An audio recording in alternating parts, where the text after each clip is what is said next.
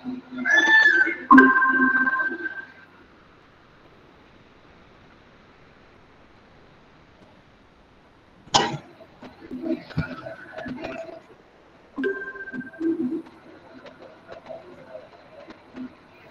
I think we can begin, shall we? Yes.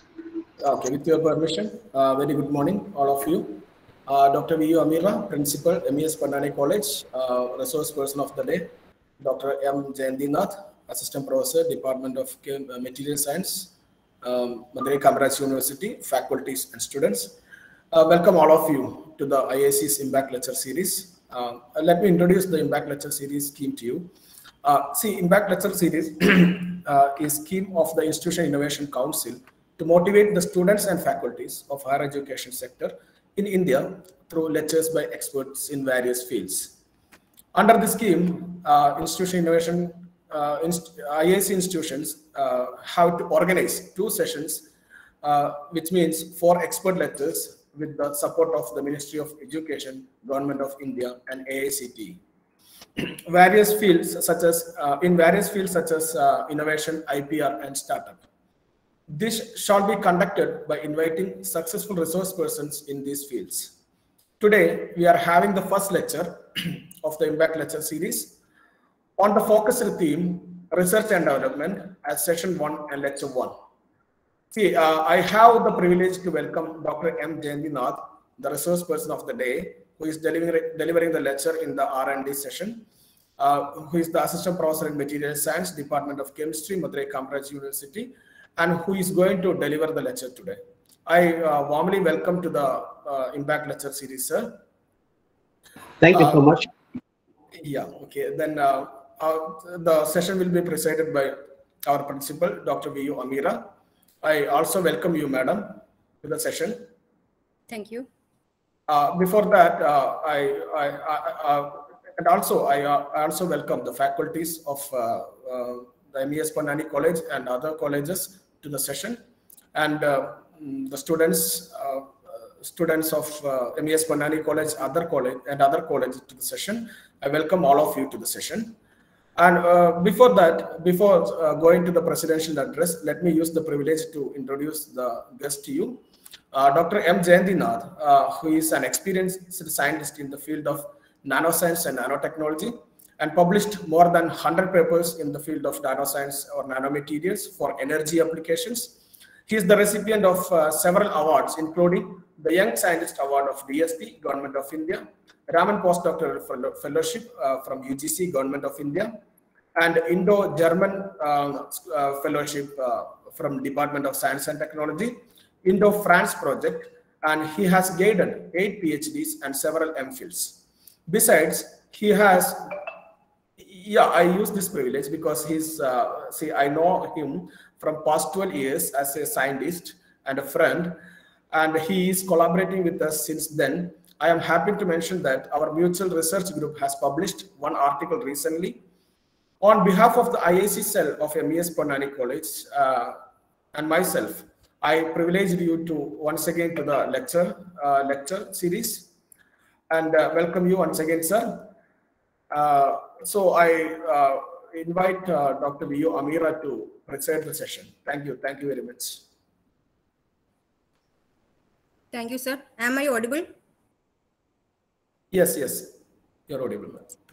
Dr. Jayaram, IIC President, our respected Chief Guest, Mr. M. Jeyanthinath, Sabina, our faculty members, students, research scholars, a very good morning to all. Actually, I am beaming with pride and happiness to become a part of this scholarly program. The Institution Innovation Council of our college, as all of you know, plays a vital role in nurturing the culture of innovation in our college, sidetracking from the conventional ways of teaching and learning, and diverting from the traditional subjects. Innovation cells often give the students the opportunity to develop their innovative skills, to work with new ideas and transform them into prototypes while they are in their transformative years. Activities of IICs could ensure creative and at the same time rapid development of the country by bettering the performance of higher education institutions all over India. IIC cell of our college too, under the guidance of our vibrant faculty, Dr. Jayaram, actually partake in the various activities proposed by Ministry of Education, Government of India. We are really proud to be a part of this government initiative and to instill research and innovative aptitude among students to help them become self-reliant and to contribute to nation building. The IIC cell of our college also closely follows the AICTE and MOE's IIC schedule and is very much keen to conduct the important programs as per the schedule. And now we are going to have the first talk in the Impact Lecture series organized by IIC of our college. And I'm so happy that we have a very resourceful and ingenious guest, Dr. M. Jeyanthinath, Assistant Professor of Material Science from Madurai Kamaraj University. As Dr. Jayaram mentioned, he's a very good scholar and whose achievements are well recognized in the academic circle. He's one of the prominent scientists in the nanoscience and nanotechnology and recipient of several awards and fellowships, include Research Fellowship Award from National University of Singapore and Norwegian Research Council. He's also the recipient of Raman Fellowship. By getting him as our resource person, I'm sure that we are going to have an enlightening session. So without much elaboration and with due respect, I also welcome Dr. Jeyanthinath on behalf of MES Ponnani College. Over to you, sir. Thank you so much, madam. It was a nice introduction, and you have explained about this your college and as well as the importance of this program. Thank you, ma'am.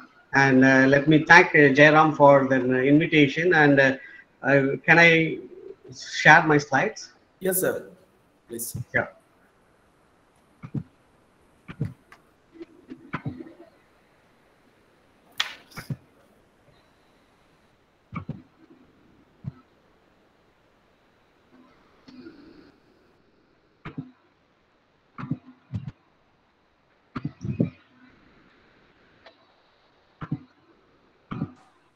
Can you see my slides? Yes. Yeah. As before going into my talk, actually I thank once again Dr. Jayaram and the organizing team, and especially the director View Amira, for giving me a very nice introduction and giving this opportunity to share some of our research experience and activities that are going in Madurai Kamaraj University. As you see that today, what I was planning is I don't want to go into very detail about the research subject, and I restrict myself into the synthesis and characterization of nanomaterials, because nanomaterial has been widely talked for last 3 decades, and people have been trying to still work and explore more of this opportunity from the nanomaterial structures. And before moving on to the talk, I here just want to also mention about the slide in here. I have mentioned the peacocks. Our campus is really full of peacocks that surround us, and I belong from the Madurai, and I hail from Madurai, and Madurai city is really very well known among Indian peoples, and especially you people from Kerala also know about it. And we have a very big culture of this temple city, and it is called this, and especially Madurai Meenakshi temple is even nominated for the World Wonders. And in this city, west, our university, Madurai Kamaraj University, located almost on the 8 to 10 kilometers in the west. And our university is very renowned university for many of the science disciplines, and we have really good name in all over the country. And people for those who have studied in our university has really has a good positions in all over the world. So with this introduction about Madurai Kamaraj University, and I would like to move on to my talk. So my talk will be like, you can say that I can divide my talk into 4 different sections. The first part of the talk will be focusing on the introduction of nanomaterials and nanoscience. What is nanoscience? What is nanomaterials? And why it has so importance that people are really keen to study these materials. So that would be my first part. And the next part will be like synthesizing, how one could synthesize, on what are the different types of approaches that people have adapted to synthesize and characterize these materials in a systematic manner. So that would be the second part. And with that nanomaterials, how one could use these nanomaterials for energy devices such as solar cells and photoelectrochemical cells, and then you can also say that energy storage devices. But I think due to the limitation of time, I will be mostly focusing on the solar cell device and photoelectrochemical device, and we can discuss. And stop me if you need any clarifications while I am talking. So let's move on to the introduction to the nanoscience concepts and applications.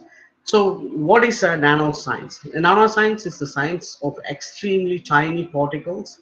The nano word originates from a Greek word meaning that it's a dwarf. So that means very small. And definition of a nanoparticle will be like 1 to 100 nanometers, where it can be also in 1 billionth of a meter or 10 to the power minus 6 millimeter or millionth of a meter. So this is what the nano coin as a scale is. If you look at these nanomaterials, where it lies in the science field is nanomaterials really fill the gap between the atomic chemistry and the solid state physics, where it has really matching the nanoscale regime. As you see in the table here, you have a chemistry which is dealing, atomic chemistry that is dealing in an atomic scales like electrons, neutrons, and protons, whereas in solid state physics that you're dealing with the clusters of thousands or 10,000 atoms with bulk material. In between these two regimes, there is a nanoscale regime which has an atom of 10 number to 100 to 1000 atoms. So that can be in the range of several nanometers. So if you look at it in the length scale of here, so you see a football is almost around 22 centimeters, whereas a small nanocarbon, which is like 0.7 nanometers. So that which has a 60 carbon atoms. This is carbon 60, which has a similar structure like a football, but it's the same in the range of 0.7 nanometers. So here I have also illustrated the different scales for different materials. Like for example, this is a fly, that's pet fly, which is in the order of 10 to the power 3 meters, and here that is in the 1 millimeters. And here you have a human hair, which is in the range of 80 micrometer, whereas you have a red blood cells, which is in the 7 micrometer scales. And this is a very famous figure that is from the last decades. The IBM has managed to manipulate the atoms, and they have written it in the range of about 5 nanometer from top to bottom. So this is a very nice STM scanning tunneling microscopy image that one can see, visualize this. And here is another one which is stating like 1 nanometer. This is a bundle of single walled carbon nanotubes. With this introductions, I will also tell that this is really not a new thing. It has been really in the 4th century and in the 17th century. The people have been using unknowingly that these materials are inbuilt in. For example, in 4th century, the Lycraps cups, you can see there are 2 different cups with giving a different types of colors. When the temperature or light shines onto them, what it is the inbuilt. People recently found that there is an inbuilt of plasmonic nanoparticles such as gold and silver. So similarly, the south rose window also has a very nice colorful pictures, which is the nanomaterials are incorporated into it. And here in 1857, you can see that the gold nanoparticles were chemically synthesized, and it's a Faraday's gold colloidal particles. And this sword, Damascus sword, in this, if you look at it carefully with the technology development, people identified that there is a carbon nanotubes were coated into the wall of the sword. And also recently, I think you know about the key lady in Madurai. They have been, archaeologists were found that the pottery were also incorporated with the carbon nanotubes. So it is really not a new thing, it's already there. And after when we have developed the technology, we were managed to study this wonderful world of nanoscience. So in addition to that, which is also present in the nature that is inspired, such as You can see in the butterflies, you have the different nanomaterials that are incorporated, and then the nanofibers in the hairs of gig foods. And you can also imagine that why the water the lotus leaf does not stick. There is a very nice nano coating onto the surface of the lotus leaves. And with that, I would also need to mention about the father of the nano science is Richard Feynman, who has a really very nice quoting. There is a plenty of room at the bottom. So what he was afraid is to consider a question that ultimately it will be a very great future when we were able to arrange an atoms, each of the atoms, and we can try to get a device from that. So that is what his visualizations, and this was presented in the annual meeting of American Physical Society in 1950. And with these visions, yes, he now I think I just in the previous slides I mentioned that IBM has really did that. They can manipulate the atoms, and they have shown that these atoms can be really manipulated, and then they have arranged to whatever necessary. And he also said the atoms on a small scales really behave nothing like a large scale. For that satisfies which is laws of quantum mechanics. So we can manufacture in different ways, and this can be used for many other applications, which can so the systems which can involve the quantized energy levels or interactions of quantized spins, etc. So this can be used in all applications that we are currently using in any of the electronics and other devices. Further, with these introductions, one should also need to know whether the nanomaterials has any kind of dimensionality. Yes, the nanomaterial has really three main classifications based upon their dimensionality. So the nanomaterials can be classified into 0D, 1D, and 2Ds. This classification is based upon their electron confinement over the dimensionality. That is, for zero dimensional, the electrons are confined in all three dimensions, which is also called as quantum dots. Example, here it's fluorine. And when the electrons are confined in two dimensionals, that is will called as quantum wire. And the electrons is confined in one dimension, then it is called quantum web. So nanoscience is a part of a study that one could study the phenomena and manipulation of materials at atomic, molecular, and micromolecular scales, where properties differ significantly from the large scale. So this is the definition for nanoscience. Whereas how one could define the nanotechnology this was taken from the Japanese professor Noira in 1974. He defined nanotechnology as the design, characterization, production, and application of structures, device, and systems by controlling shape and size of the nanometer scales.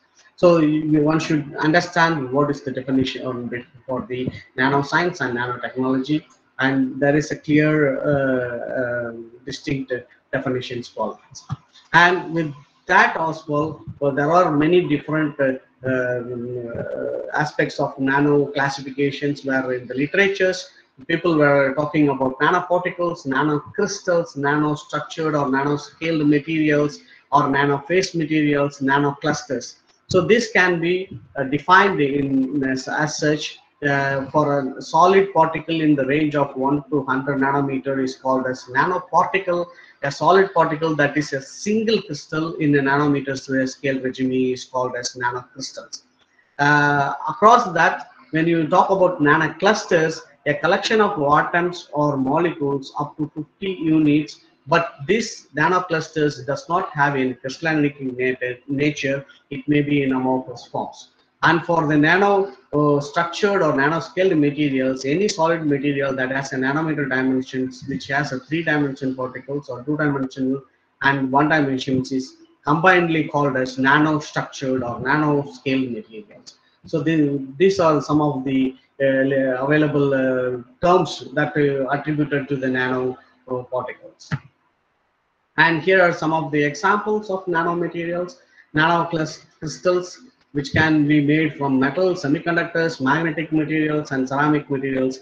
Similarly, when you have talk about people who studied with the nanowires, with metals, semiconductors, sulfides, oxides, nitrides, and nanotubes can be made from carbon, layered metal, the chalconides, and nanoporous zeolites, phosphates, and 2D arrays, surface thin films. A variety of materials has been studied with that, and 3D structures, superlattices, can be again made from metal, semiconductors, and magnetic materials. And why is so important that nanoscience is that nanoscale materials have strikingly different properties, that quantum effects comes into play. In addition that there is a fascinating physical, chemical, and electrical, optical, and magnetic properties that can be tuned by varying the size of the materials and also the shape. So with that effect, one can really see that the nanoscience is very important, and it has been widely placed its role in many of the applications. And what are these unique properties? It's not really stopped with what I have stated here. It can, you can imagine in all aspects of the applications, the nanomaterials has its unique properties. So not only miniaturizations, but changing the physical properties, loss of physical quantum physics applies, and surface behavior dominates bulk material behavior. Compared to the bulk material behavior, metals become harder, ceramics become softer, composites and nanoalloys of a whole variety is possible, stronger, more heat resistance, and it can be transparent materials, increased chemical and reduced weight, different interactions with light or other radiations, new electrical properties, such as you can have a transition from metal to insulator or insulator to metallic transistor or semiconductor. So novel biological properties has been also, all this has been realized, and with that now people are being more trying to utilize these materials into the many of the device applications.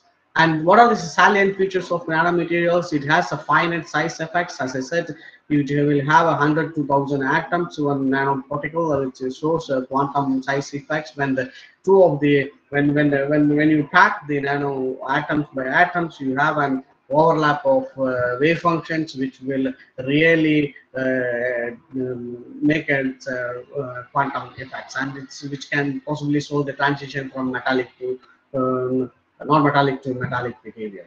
And it also has a surface to volume ratio, then that is the surface interface effects. So when you talk about nanomaterial, it has a high surface to bulk ratio, which can be useful in catalysis.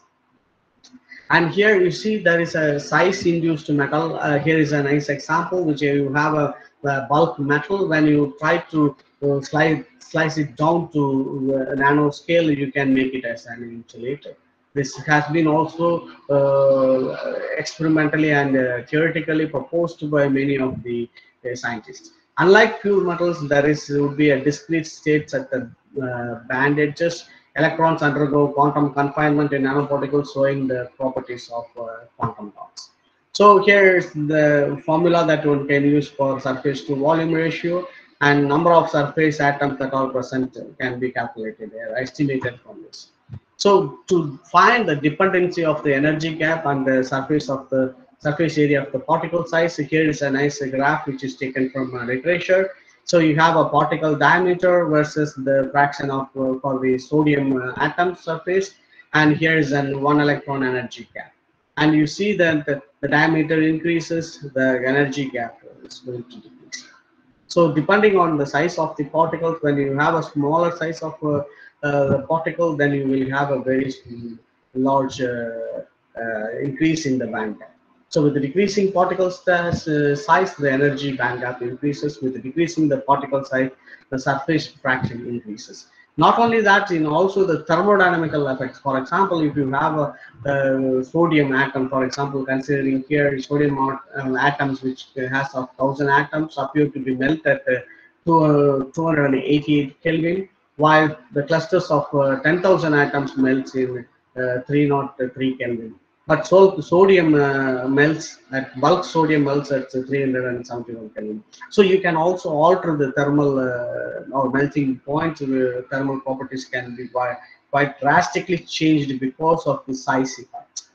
And And another important fact that is illustrated here is the nanoparticles will, for example, you all know that the gold will have a golden yellow color, and its melting point is almost around 1064 degrees. And the bulk gold is looking like this.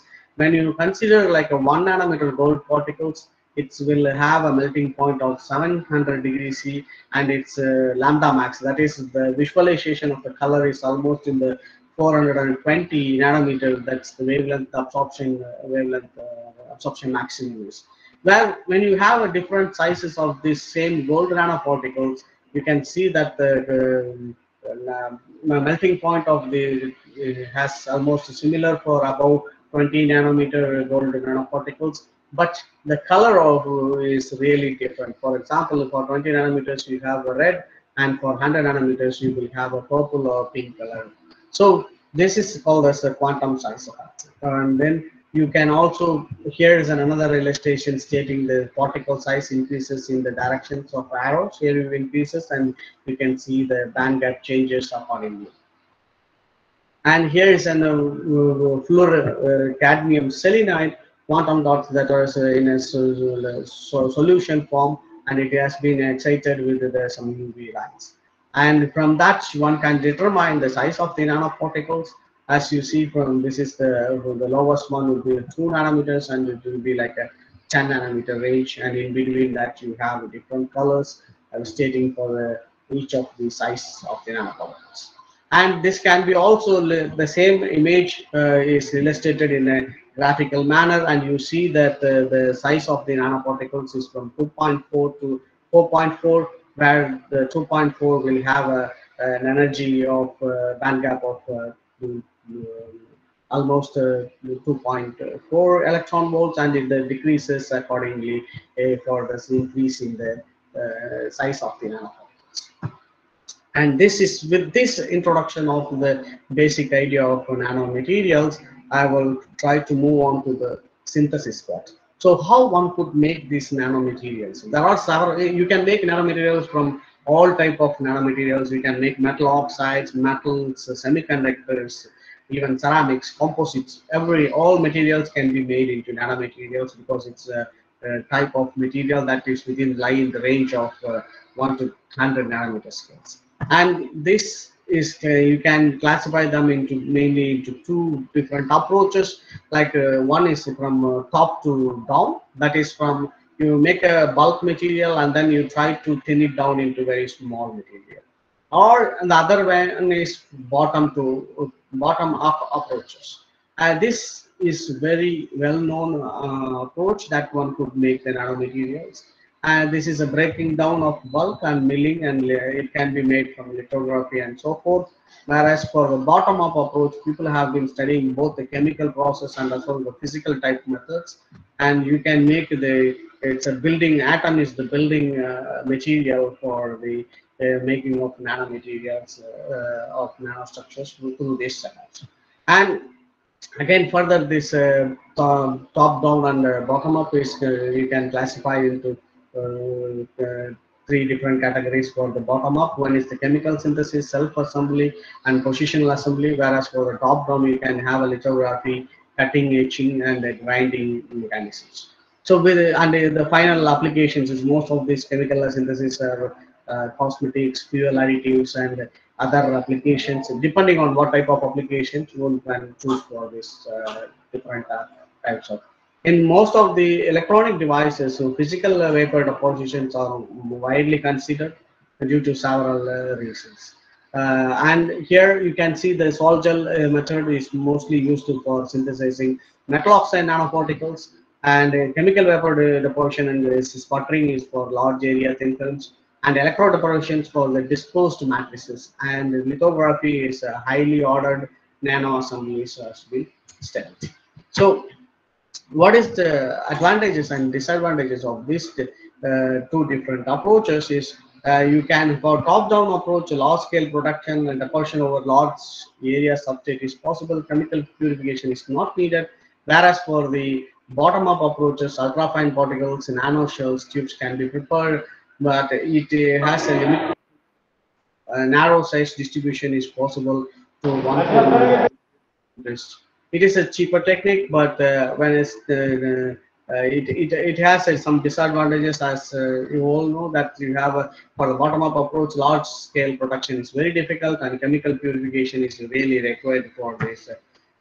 With that introduction, so first I will go on to the co-precipitation, which is what comes into the chemical-based methods. So, your synthesis is a specific sequence of a chemical reaction that converts the starting material into a desired compound called target of the synthesis. So, in that you have, for example, in co-precipitation methods, you took anion solution and cation solutions. When you try to add both of them into an another mix them in another beaker, then you will try to give them a time to nucleation and the growth to form. When then it will get agglomerated and some precipitations will be formed, and with that precipitation one could filter out the nanomaterials and then try to remove the water molecules, and that is called as calcinations.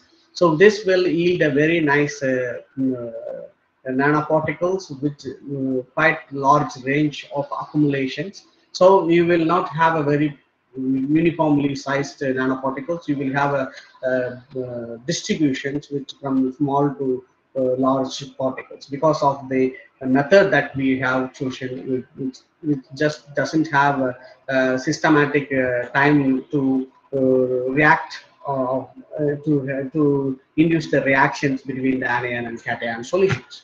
So whereas to the sol gel technique, the sol gel is a process of, again, it's a wet chemical synthesis, where you have the transition of liquid colloidal solution, that is called a sol, to a solid three-dimensional network called the gel. So this, to visualize this, you can see this diagram, whereas you can see you start with a precursor, and then you dissolve this precursor into water solutions, and then you make this is a salt solutions, and then it's a condensation reactions will happen, and then you can either reduce it by several means, and then you can try to allow them to grow and or aging. This is the growth of particles. If you leave the particles in the solutions and then you for quite sometimes, then you can get a nice nanoparticles, and you can use it for different applications. For example, here they have dipped some textiles to make the coating of the textile in the solutions, and either if you don't want to do that, then you can try to dry it and make a powder from that, and this could be. And here is an illustration which is stating that this for the preparation of silica powder. So if you want to make a silica powder, then you can use these chemicals, and then you can really make a bulk of silica powder from these chemicals. And the next interesting method is really quite widely used these days, or hydrothermal or solvothermal synthesis is one of the most common used method for preparing the nanomaterials with different morphologies, depending on the solvent and also the time that you are giving to make it in the reactions happen. So this is a very nice container. As you see here, this inside this container, a Teflon beaker will be there. This is a Teflon chamber, and this is a stainless steel container, and this Teflon chamber will be placed inside the steel chamber, and then this will be covered with the stainless steel covering, and then this can be placed in a kind of furnace for hours.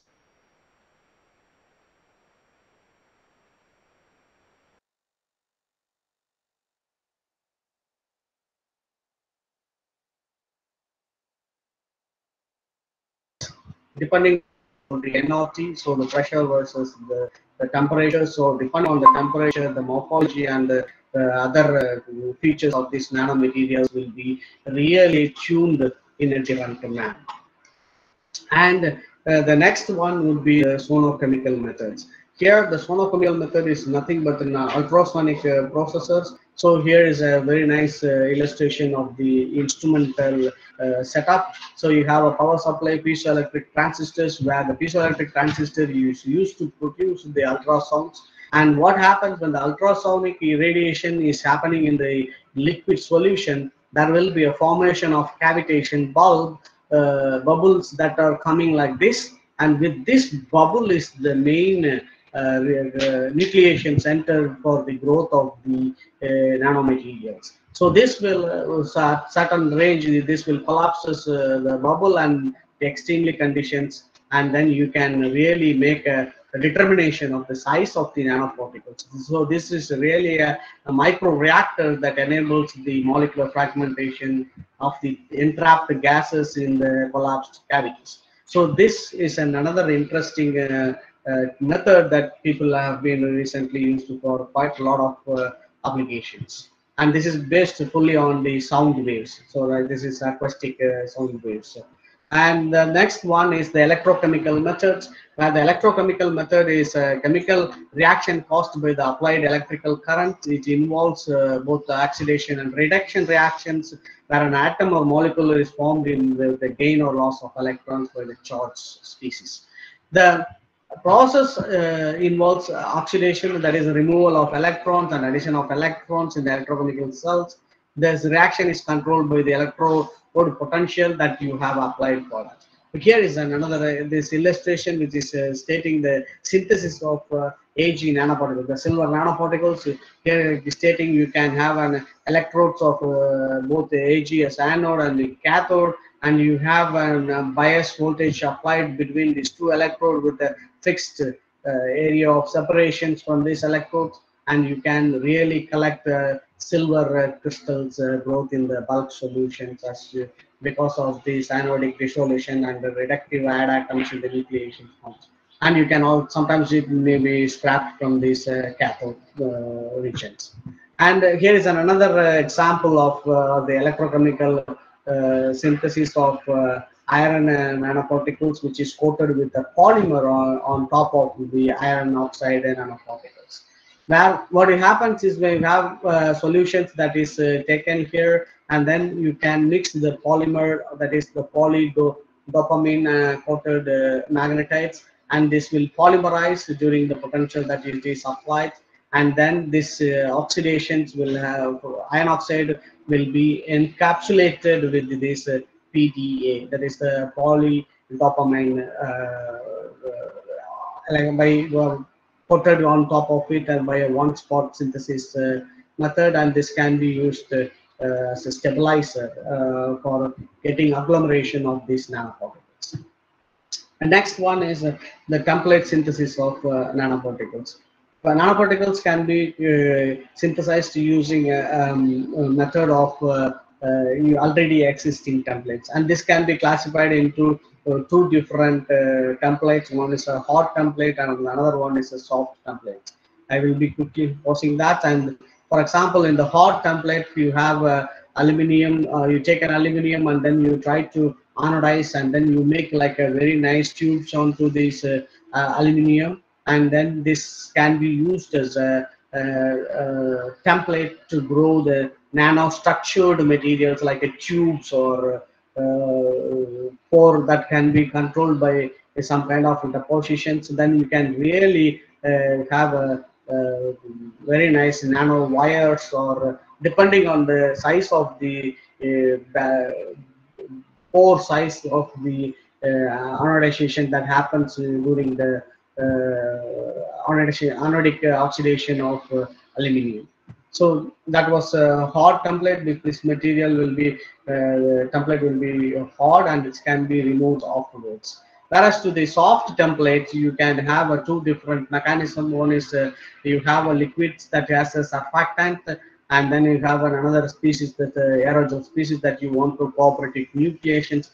For this you have a very nice example: water in oil or oil in water. So you imagine that, and then you can have that mixture of solution to precipitate, and then you can have a nice pattern that can occur because of these surfactant that is acting for making templates. And another one is you have a liquid crystal formations incorporating inorganic precursors, and then you transfer these inorganic precursors to aimed materials, and then you can finally have a template that can be used for deposit or any other final product that you want to make.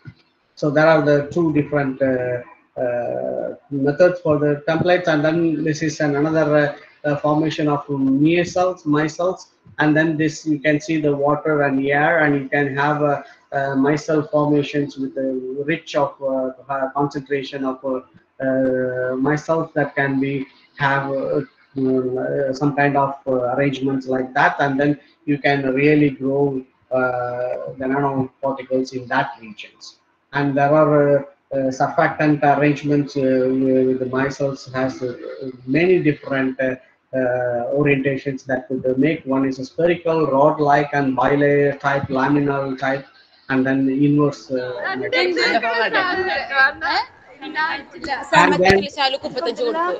okay. Ticket and Anjali Bokostan, Mupan. In the picture, the Mahabokala, and you got the mask.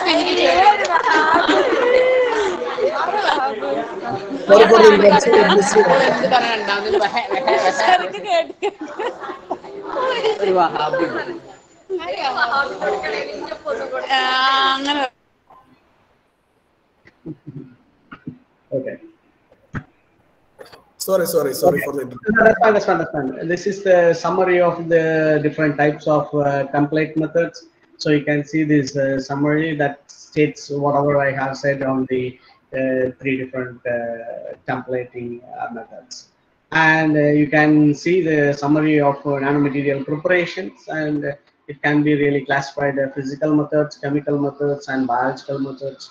And this is what I want to say with the nanomaterial synthesis. Whereas to the characterization, that people really want to know whether the nanomaterials that one has prepared is crystalline or not. So for that, everyone would like to do an X-ray diffraction methods, and the X-ray diffraction is a very nice tool that could give us a indication of what type of H-scale planes that these materials would form. So here is some examples of our copper tough mop that has given you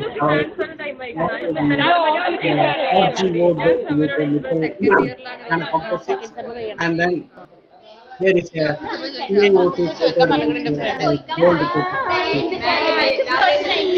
and this will with that we will know that the structure of the material, whereas to the UV absorption spectrometer as is a very nice direct evidence of the size of the nanoparticles can be estimated with the absorption spectrum. So when you have a colloidal nanoparticles using the MES theory, you can really find out or estimate the nanoparticle size by using the UV visible spectrometers. So for example, if you have a powders, then the UV visible spectrometer with the liquid cannot be used. So one has to go for a diffused reflectance spectroscopy. So the diffused spectroscopy can be obtained at a 45 degree angles that you can capture the reflected from the sample that is powder or a thin film that is coated onto a substrate can be really estimating the band gap as well. And this is what some of the UV reflectance for the zinc oxide and graphene carbon nano quantum dots doped with the zinc oxides. And the other one is the photoluminescence that could estimate not only the size but also the different levels in your quantum dots. For example, if you have a valence band and conduction band, you can have several transitions that could occur, and you can see that each of the transitions will have the shape of your emitted photons will have a wider range. If it has a only transition from valence band to conduction band, you will have a sharp edge bands, whereas here in these cases you have many different levels that are contributing to your photoluminescence. And the next one is the surface morphology, which would be easily identified from the electron microscopic technique. The electron microscopic technique is a very simple technique that has really proved to be given an illustration of the surface morphology and shape and size of the particles that can be studied. And here you see the some very nice particles with different shapes like cubes, spherical, and other bulk materials are also present. So with this illustration, one can identify what are the shape and size of these nanoparticles.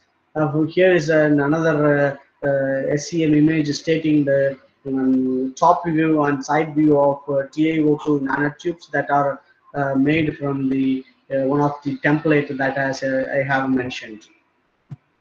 And the TEM, transmission electron microscope, is also used to determine the quality of your nanoparticles. Both the structural aspects as well as the size determination is also estimated with these techniques. Here you see you have a very nice fringes that it states it's a very nice crystals, and you can see this hexagonal kind of shapes, and some of them are spherical shapes, and some of them are elongated shapes.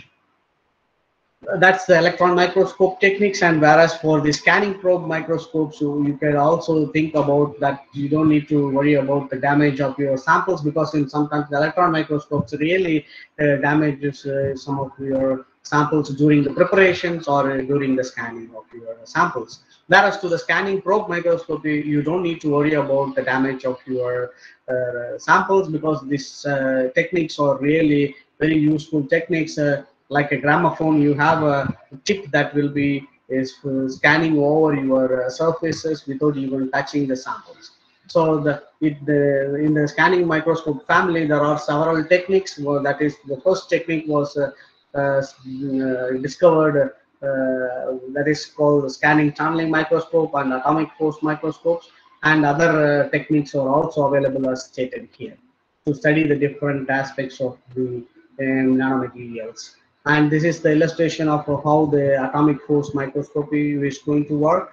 You have a cantilever beam. That the laser beam is focused onto the just above the tip of your sample, tip of your the cantilever, and then sample is scanned over the surface. Here you see the tip is scanning over the sample, and then you can find out the topographical images of these samples. And this is some of the physics behind the from using the atomic force microscopes. And you can have different type of contact mode, non-contact mode, and as an intermediate mode. And this can be used to study the surface of your morphological impact of your sample. And this is the summary of the techniques that I would summarize. That for the structural studies, you can have what you really keen to observe. Depending on that, you can choose a particular study. And if you are really interested in optical, I would really go for UV-based photoluminescence and Raman spectroscopy, which can tell us the information about the optical properties. Whereas for the structural information, I would really go for the X-ray diffractions and for the scanning electron microscopy.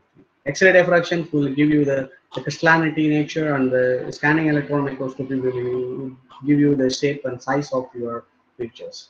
And for the electrical properties, one can really think about whether you need to go for the nature of whether this material is a semiconductor or insulator. So what type of nature this material has, depending on that, one could go for the particular studies. And for the magnetic properties, you can go for ESM or MFM or SQUID studies. So these are some of the techniques that I want to state here. And with that, I think our time is up. But if you have any questions or any clarifications with that.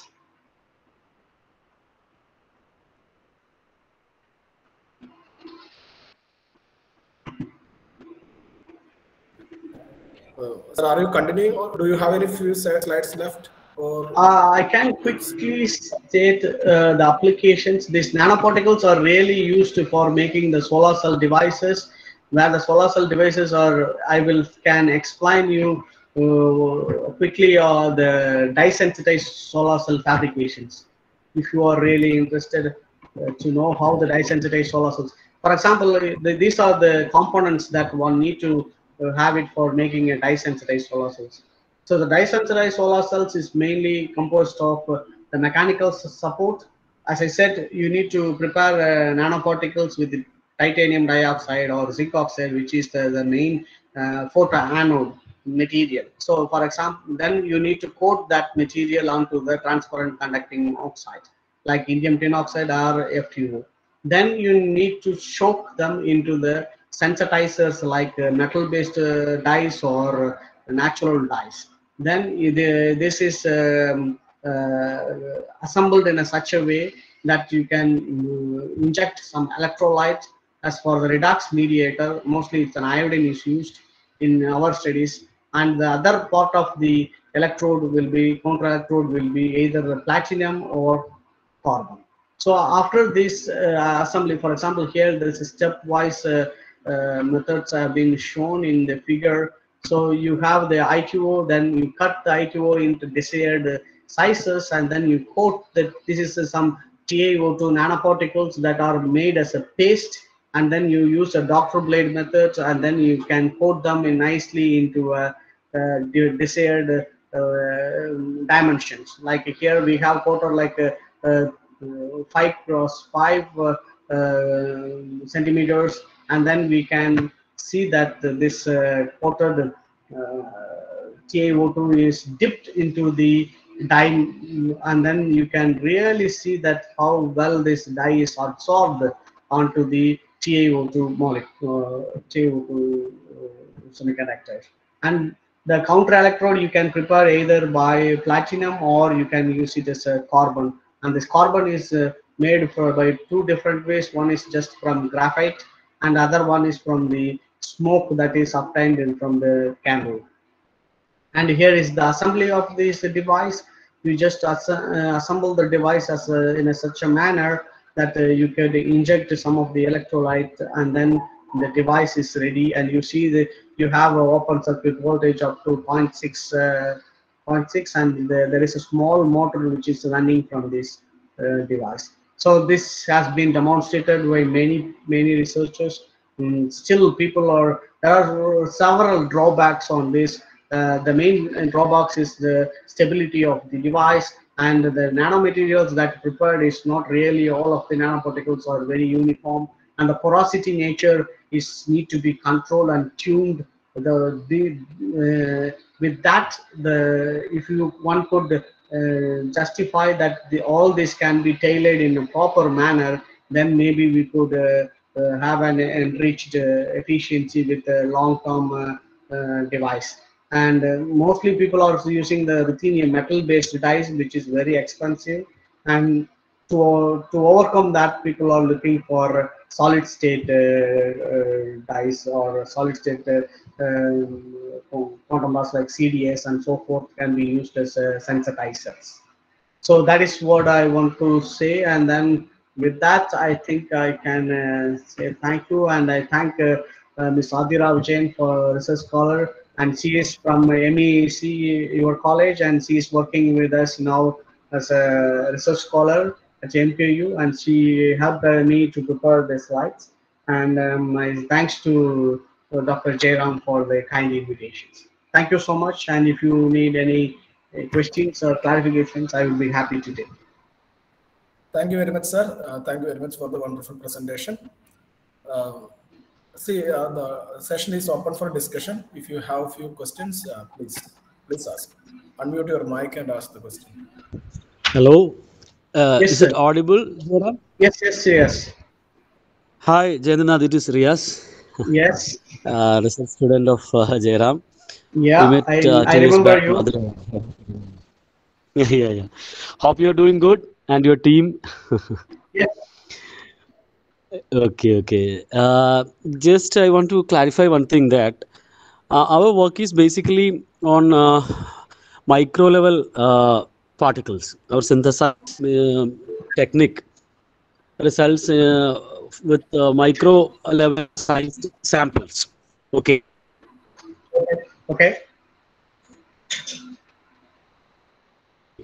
So regarding phosphorescence, How far it will be different from the properties regarding that? Yes, actually, micromaterials. When you try, as I explained, when you have a nanomaterials, nanomaterial itself has some kind of fluorescence property because of quantum effects. Am I right? And when you have a micro scale regime, it is really different from the nanoscale regime. So the incorporations of photo, for example, I'm talking about in the fluorescent, in the photoluminescence spectra. If you have a nanomaterials, then this will have a really quantum effect, and this itself has a band transition from valence band to conduction band when you have a quantum effect. But if your micro regime doesn't have any quantum effect, you cannot have any transition that will happen. It will act like a bulk material itself. Okay. So phosphorescence also will be in that manner. Okay. Yes. Okay, Jeyanthinath. Thank you. Thank you. Hello, Questions? myself Yeah. Sabna. Yes, I Sabna. research at MES Ponnani College. So I'm having a general question of the sort, like while we are working on micromaterials, as Riaz mentioned, and the thing is, while making the pellets for some sort of characterization, or specifically for doing its conductivity studies and all, the pellet is so brittle. So we plan to mix it with some PVG and PEG and all. So my question is, will it affect the conducting properties of the material? Definitely, if you don't really anneal them afterwards or sinter them afterwards. I hope you sinter it afterwards, because Yeah, there's you don't sinter if it. completely remove those materials in a right way, we are doubtful. Because whatever you said, it's more or less a polymer, and this polymer cannot withstand more than 150 degrees C. So if you are sintering at very high temperature, I think all these polymers would go away, and you will have a very nice pellet that could be used for electrical properties. Like, we'll have to be specific about the heating rate and all. Not really, because I don't know which type of material you are talking about. For example, in zinc oxide, that we have been using it for quite some time, and we have used a similar type of polymers, and we can sinter it almost around 1000 degree. And we for 1000 degree for 2 hours is more than enough, and we have a very nice ceramic kind of pellets that can be we have used for both thermoelectric applications and other studies. Okay, sir. So it's like up to how much concentration and all we can add this PG No, and definitely the concentration is very important while you are mixing it up. You should not add too much of the polymers. sir, we should be so specific about its molecular weight and all. Yeah, for the polymers, yes, there is a derived. I think you need to optimize them to each of your materials, because for some cases you need high concentration, and for some cases you do not need high concentration. And we have optimized our polymer that we need to incorporate for the pellet on zinc oxide is optimized for our condition. So you need to optimize the mixing for the material that you are going to prepare. Okay, fine. So I didn't see it in much papers. That's why I got out. No, So that is very true. People are not really mentioning that. Even we don't mention it in our articles. This is really a good question, sir, because it is a really one could write an article on that itself, because you need to optimize as such a way that when the pellet is not cracking, and when you add more amount of polymers, how the electrical characterization changes. When you have a little, how the characterization changes. If, for example, in some cases, if you are mixing it with too much of concentration, your pellet itself will crack after the so that those kind of, so you need to have a balance between those kind of things. Okay, sir. Thank you. Sir. Hello, am I audible? Yes, Yes. please. Yes. Yes. Sir, what is the basic difference between chemical vapor deposition and physical vapor deposition? Your voice is very feeble. Can you louder?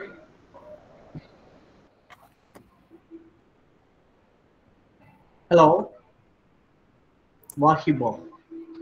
Why you are not audible? Hello, Yes, now it is. what is the basic difference between chemical vapor deposition and physical vapor deposition? So it's very straightforward. You have a solid material, and then you from the solid material. For example, if you want to deposit zinc oxide with the physical vapor method, you can really take a zinc oxide target, which is a solid material, and then you send ions like argon ions and hit the target, and then you remove the zinc oxide and you can coat it on a substrate. This is a sputtering technique that is comes under the physical vapor process. There is no chemical reactions happening in here. It's just a mere transfer of atom or ions from one target from to the substrate. So this is a physical process. Whereas to the chemical process, the same zinc oxide can be made by chemical reactions. Like you take a source material like zinc acetate anhydride, and then you try to react with some kind of sodium hydroxide. You make a reduction process, and then this reduction process will yield a zinc oxide material. So this would be the with an example that I have stated for the same case of zinc oxide and the for the physical and the chemical process. Okay, sir. We have an in-call message. Can I know about the? Can you read it? Can I know about the research opportunities in Madurai Kamaraj University? We have a really good intake. For example, recently our government has sanctioned quite a lot of fund for the RUSO project, and this RUSO project is taking up n number of PhD students, especially in physics and chemistry. So far, they have taken like each of the schools has more than 20 or 25 students, and with good fellowships. And you can approach the faculties, those who are really interested to apply for projects and getting some funds, and that is what the opportunities are. And you can come for internships, and you can come for visits, and we can have a collaborative research activities. That's what the university is quietly open for that.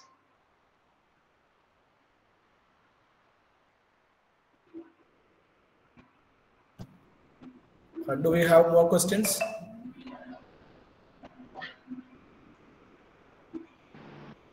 Hello, sir. Good morning. Good morning. Yes. My name is Sona. I have a general question. Yes. How the solvent properties could influence the nanoparticle lattice orientation? Yes, it How? is.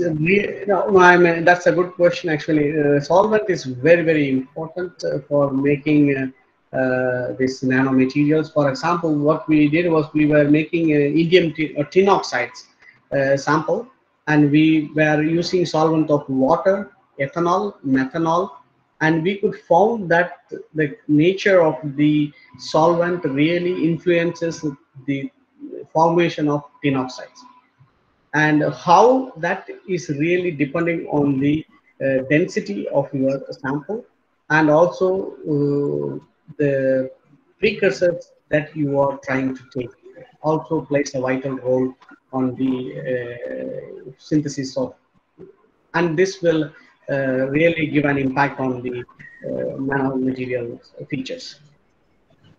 Okay, sir. Thank you. Sir, myself Shaista. Sir, could Yes. you explain the chemical deposition process spray by coating? Is it Spray. easy? Is it easy than other vapor techniques? No. I mean, is it easy or so? Spray is a very nice technique. Spray paralysis is really a very nice and a very simple technique. depending on what type of applications one is going to go for. So spray is quite simple. You don't need to have a sophisticated instrument for that. You can use like a hair sprayer. I think you know the hair sprayer water that you used to Spray pyrolysis technique I also. mean, if you have a technique, you have an instrument, then it is fine. But if you don't have an instrument, you can even use any nice spraying method, and then you can put it on any of the substrate. And this is a very nice technique, and people have been widely thinking about it, using it for large scale applications. It has some drawbacks when it comes to the uniformity, but other than that, I think this is a very nice technique for coating many of the applications. Thank you, sir.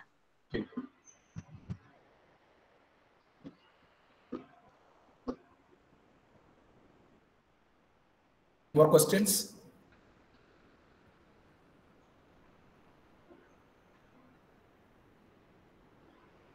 Any more questions?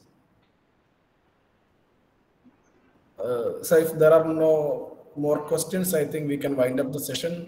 Yes. Yeah. And thank you very much for the nice presentation once again. I am handing over the mic to Sabna for the vote of thanks. Thank you. Thank you very much.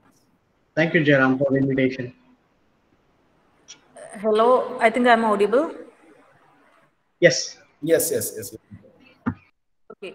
Respected Principal, Dr. V.U. Amira, Chief Guest of the Day, Dr. M. Jeyanthinath, IIC President of the College, Dr. P. Jeyaram, IIC Vice President, Srimati Salima, my dear fellow faculties from other colleges, and my dear most students. So far we had been through the first impact lecture series on R&D category on the topic synthesis, characterization of nanomaterials for energy conversion and storage devices for the last 1 hour, conducted under the auspices of Institutions Innovation Council, that is IIC. As you all know that IIC plays a key role in whole of the higher education institutions, including our college nowadays, in inspiring and nurturing young minds to materialize their innovative ideas. And in today's session, starting from the basics, Jeyanthinath sir explained the journey as well as the properties and applications of nanomaterials in a very crisp and lucid way, catering to the need of multifaceted audience. In the later slides, he described about different methods of nanomaterial synthesis and characterization, followed by solar cell technology with dye-sensitized solar cell in specific. And I think he didn't describe much about this energy storage devices. So we expect to hear from it in detail in a later session. So on behalf of IIC and MES Ponnani College, I extend a heartfelt gratitude to you, sir, for enlightening us with a wonderful session amidst your busy work schedule. On an added note, we, the faculties and PG students of our college, were fortunate enough to visit Jeyanthinath sir's lab at MKU, where we met his vibrant research group actively involved in research. At this point, I acknowledge the kind hospitality from you and your team in accommodating and motivating our students. And we expect the same generosity in the future too, sir. I express my words of thanks to Dr. V.U. Amira, Principal, for her constant support and motivation in enriching the R&D and IIC activities of the college. At this opportune time, I take my privilege to appreciate and thank Dr. P. Jeyaram, IIC President, for having given us the apt resource person in handling the topic. I thank Srimati Salima, IIC Vice President, handling the technical side. Thanking all the fellow colleagues and students, I think we can wind up the session. Thank you all. Thank you, Sabina, for the line. So, and yes, you are most welcome anytime to Madurai Kamaraj University. Okay, sir. We'll plan. So you are also welcome here. Sorry? We hope your physical presence here in future. Yeah. In immediate future. Yes, sure. We welcome you, sir. Yeah, no problem. Thank you so much. Thank you very much. With this, I think we can wind up. Thank you all.